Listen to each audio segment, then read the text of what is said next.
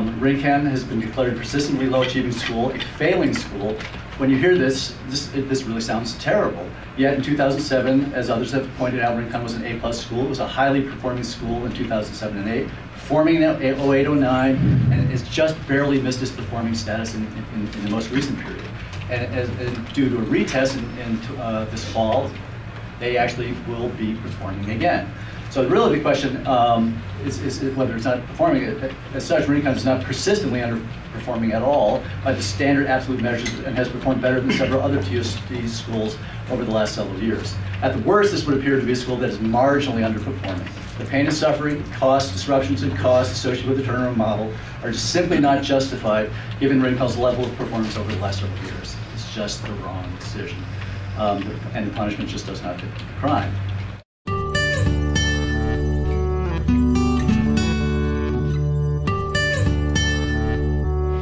Yep, we got it. Thanks. Hi, I'm a Rincon parent and also a Rincon employee. I have had 2 sons to go through Rincon already. One is a senior at Rincon right now, and I had a senior graduate in 2008.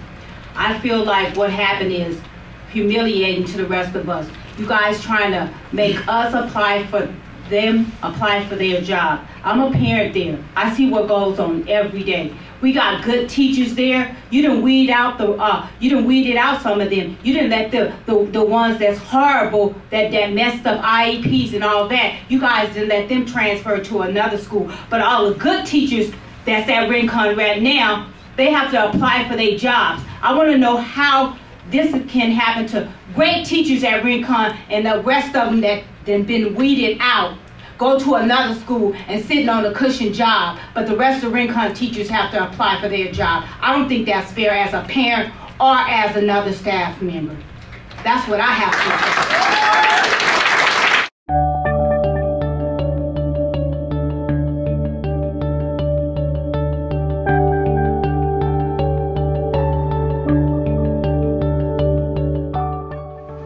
Mr. Brown. My name is Lucy Messing, and I am the president of the Tucson Education Association.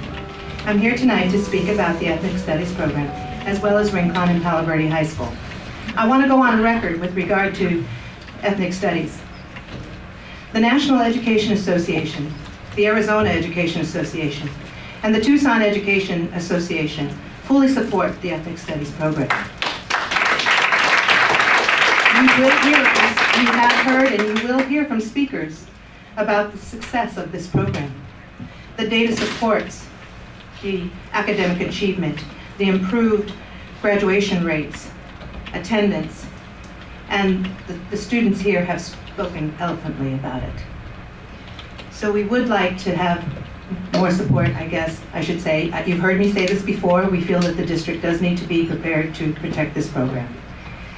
If ethnic studies is under attack, all studies are under attack. With regard to Rincon and Palo Verde, this is a negative situation. Currently, the staff at Rincon and Palo Verde have been told that their schools will be recommended as turnaround schools. There are a number of reasons that we object to this. The task of having every single staff member reapply for their job seems senseless when you're referring to hundreds of positions. Quite frankly, I have no confidence that the central administration can do this.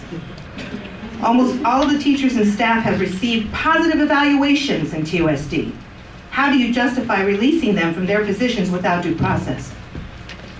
These schools have struggled with leadership issues the past few years and currently have interim principals. But the teachers go every day to school just like the teachers at Saguaro High School, Sabino High School, and the others. They have dedicated and committed to the district.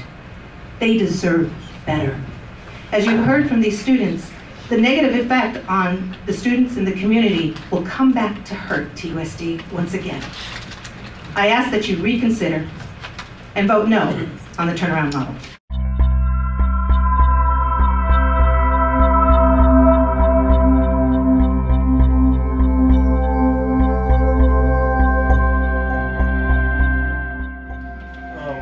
Good evening. It's an honor to be here tonight. Usually, I'm none of these. I'm never at these type of I'm a classroom teacher. This is what I do. But what's happened to Rincon High School has really forced me to rethink what I do as a math. I'm a math teacher. I teach AP Calculus, I teach pre-calculus. I'm highly qualified. I'm really good at what I do. And that's not just me talking, there's a lot of people telling me that too, so I'm pretty good at it. But my point is that I'm so disappointed by the choices that the district is making right now. I think that they had basically four choices, but two of the choices were, let's have a transformational model or a turnaround model. And the one that makes more sense to me is the transformational model. When all this stuff was happening, I was telling my other faculty members, no, they're going to do a transformational model. It makes much more sense. They're not going to do a turnaround model because we understand what happened to Rincon in the last couple of years.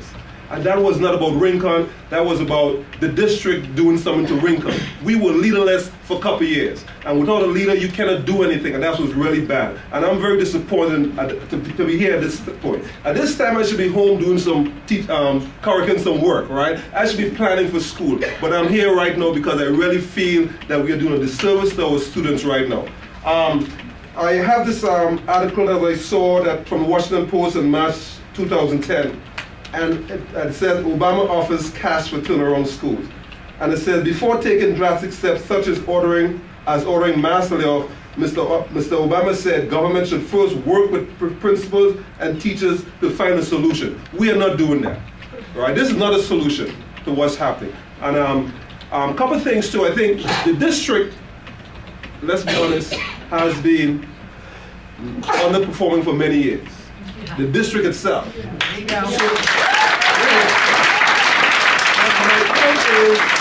Where is the turnaround model for the district? Where is that model? I'm not seeing that model. Right? I think every stuff just flowed downhill and Rincon just got caught in this trap. And I'm very disappointed.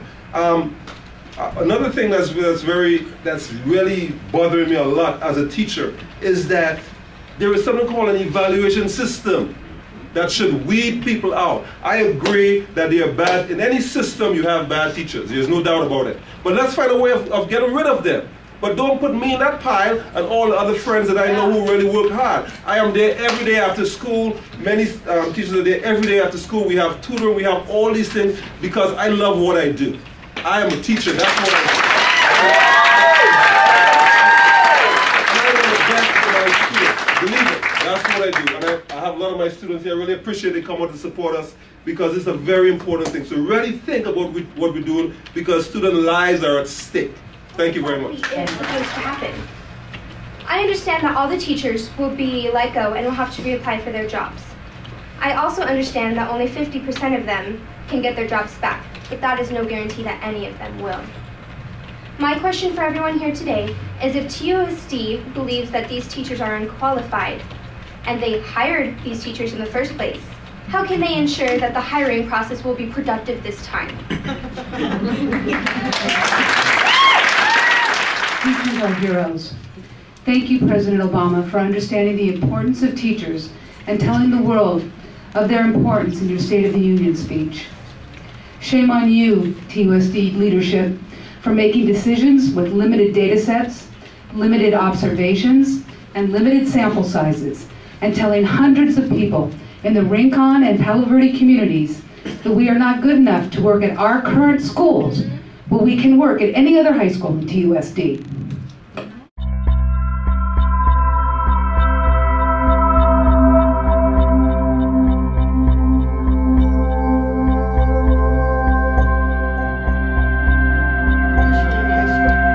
I fear that just like in the summer of 2009, we are setting ourselves up to play a shell game, moving teachers around from site to site. This does not encourage stability or consistency for our students, which are very essential. The State Department of Education, Arizona ADE website says that the most favored model and the one that has proven most successful is not turnaround, it is transformation. And I would like you to reconsider where you're headed with this. Are we taking a full view?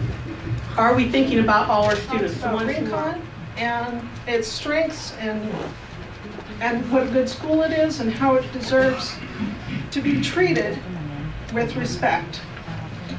And I want to make my own recommendation that the school board look closely at the information you've been given, understand that it's incomplete, and that if you decide to choose one of the models and to apply for the funds, you choose the transformation model. By saying my name again, I'm Bailey Chiquay, I'm a freshman at Rincon High School. You all decided on a turnaround at Rincon, and unfortunately, it is having a negative effect on our school. Teachers, administrators, and all other faculty are a part of the same community that students and parents are a part of. We all learn, grow, and succeed together as one. Although this may be my first year at Rincon, I've already begun to form relationships with my teachers, and hearing that many may not return this year truly breaks my heart. This year I've been blessed with caring and well-educated teachers. My algebra teacher, Miss Barnes, has helped me rediscover my love for math. Miss Erickson, my English teacher, has given me the drive to write passionate stories. And Miss Raza, my science teacher, has helped me discover what I aspire to be when I'm older, a scientist.